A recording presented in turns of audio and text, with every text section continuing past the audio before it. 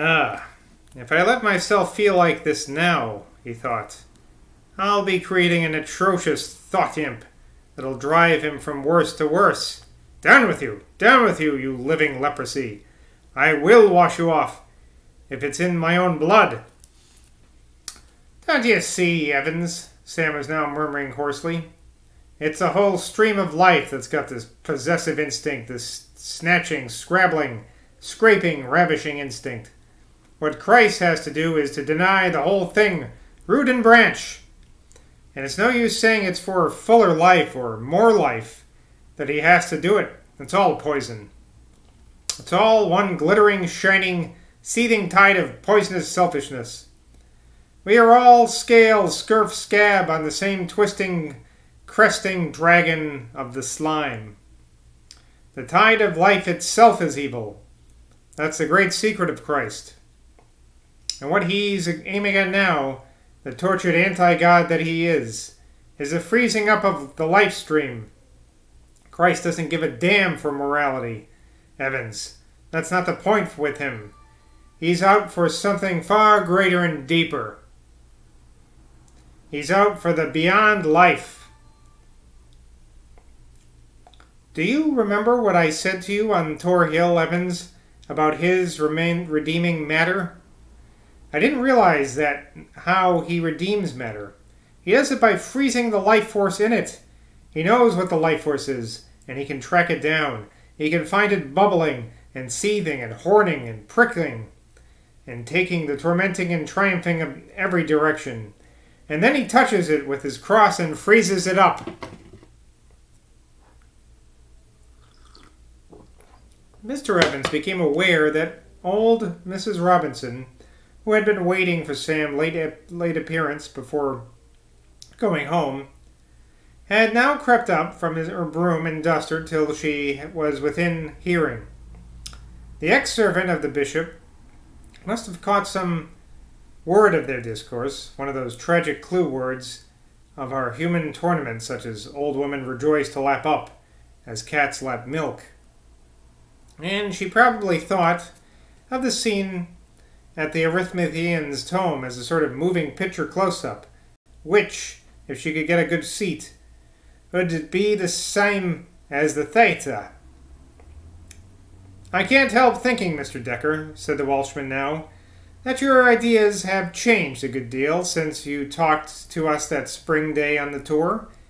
It seems to me that then your ideas were more orthodox. I seem to remember you quoting the words of the Mass, verbum caro factum est. But from what you say now... Yes, I have changed, Mr. Evans, and everything about me has changed, and the whole world has changed. The world can't go on devouring itself, as it's doing now, snatching, biting, stinging, poisoning, ravishing its flesh, and pressing itself with its beautiful breasts. He threw a very queer expression into these last words, the reason of which was obscure to his chief hearer, but from the way her little rat's eyes glittered in the dusky aisle, not so obscure to Mrs. Robinson. Against reality! Mr. Evans found it very difficult to look at this agitated figure on the other side of the tomb of the great tomb lender without a stir in the coils of the nerve snake within him that fed upon such food. You are lucky in one thing, Mr. Decker, he said. I mean in your quiet life at the vicarage with your father. I'm afraid Elfin's feelings were hurt, said Sam, looking up and turning his head towards the door. His eyes fell upon Mrs. Robinson, who was dusting the seat of a perfectly spotless oaken pew and edging nearer and nearer. Hello, Mrs. Robinson, he called out, and his mouth worked convulsively before he could say another word in the irritation of her presence and his desire to get rid of her. Will you be wanting me any more, mister? The old woman responded. Because if not, I'll be making me way home. Nothing, thank you, he replied, impatiently, and added in the same tone, You can go now, Mrs. Robinson. 'Twas a shame to hear the way they two was talking, the old lady said to her son when she got home that night. I decent Ethan talk, 'twere such as never ought to be heard. Inside of a hospital, least still of a church. Undecent earthen talk. Undecent earthen talk. Undecent earthen talk, 'twere such as never ought to be heard inside of a hospital, least still a church. Mr. Sammy, he hurried me out of the door as if I'd catch a palsy by staying a minute in their company. A little Mrs. Doubtfire in there that time. Boys are very sensitive creatures, Decker, announced Mr. Evans sententiously. When I was young, there was an old man in the Pembrokeshire hills, where we lived, that I used to watch milking his goats. I used to catch them from him sometimes. He used to get angry with them, and I used to be glad when he got angry with them. But one day he sent me away for throwing stones at them. And, do you know, Decker, I wouldn't go home. I stayed out on the hills for a whole summer night. I slept in a gully on a heap of heather, and all that night when I thought of the goats. He stopped abruptly, for he saw that Sam was no longer listening. Sam, indeed, had only heard a small portion of this speech, and that portion not very distinctly. He was keeping his eyes fixed on the retreating form of old Mrs. Robinson, but the eyes of his heart were fixed upon Nell Zoyland. The girl was back again now from the hospital, and established, with Mrs. Peppard as a nurse for the child, once more at White Lake Cottage. Mr. Evans had done more than blush as he told about the goats. A deep swarthiness had actually mounted on his cheeks, his forehead, his neck. For this story was a sacred story. Led on by the hour and by the place, he had told one of the important stories of his youth. But Sam Decker wasn't interested enough even to know whether he had been speaking of goats or of rabbits or sheep. Mr. Evans's black-coated figure had begun to grow misty and faint for Sam, and Mrs. Robinson, issuing forth from the church door, had become for Sam like some fantastical curlicue on the lettering of a tragic volume. Even a saint cannot bear up always, and at that moment, so great was his physical exhaustion that something in him nearly broke down. Mr. Evans little knew how near this student of the fourth gospel, standing over the tomb of the man who buried Jesus, had come to crying out a wild curse upon the divine lover.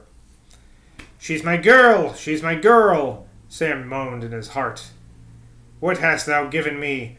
What canst thou ever give me in exchange for my girl?" I don't like this guy. Sucks. His character doesn't make any sense.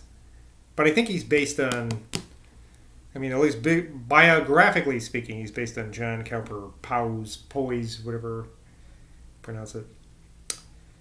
When they were all at last out of the church and got home, Sam asleep, Mr. Evans asleep, Mrs. Robinson asleep, but Elfin Cantle still sitting at the window of his stucco tower, there ensued a singular dialogue without words between the red light of the reserved sacrament and the empty sarcophagus of St. Joseph.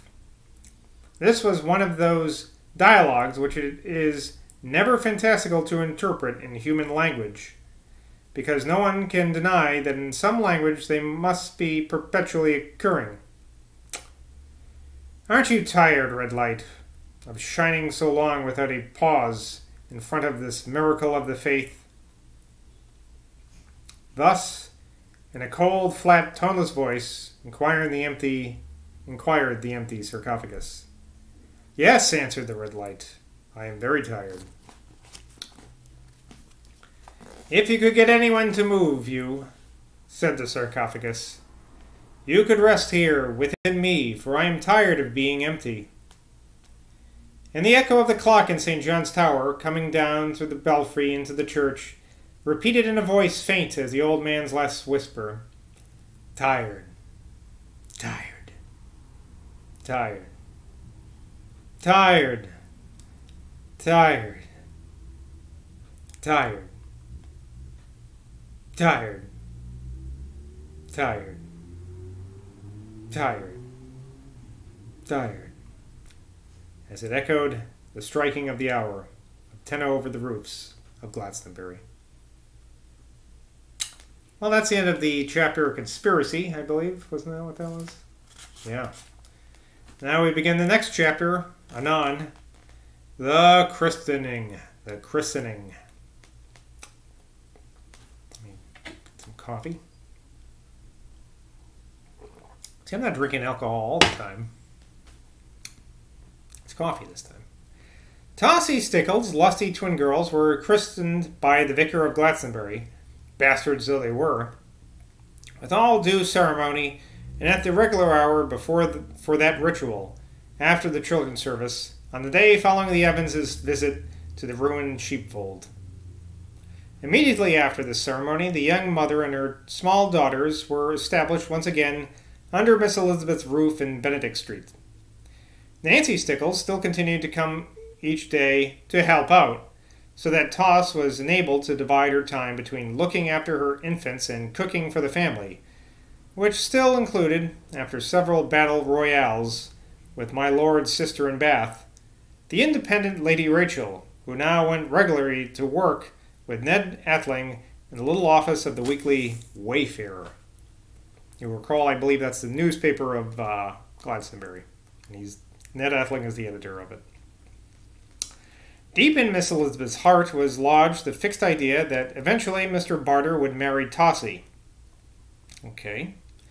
And with a view to this natural and ethical contingency, she now had begun encouraging the manager of the municipal factory to pay constant visits to his illegitimate family under her roof, going so far as even to give up her drawing room whenever that gentleman came to his conversations with Tossie.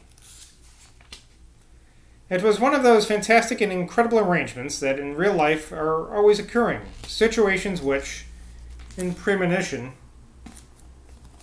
seem absurdly impossible, but which are the only ones that nature, molding the prejudices of men to her own views, takes a humorous pleasure in bringing about.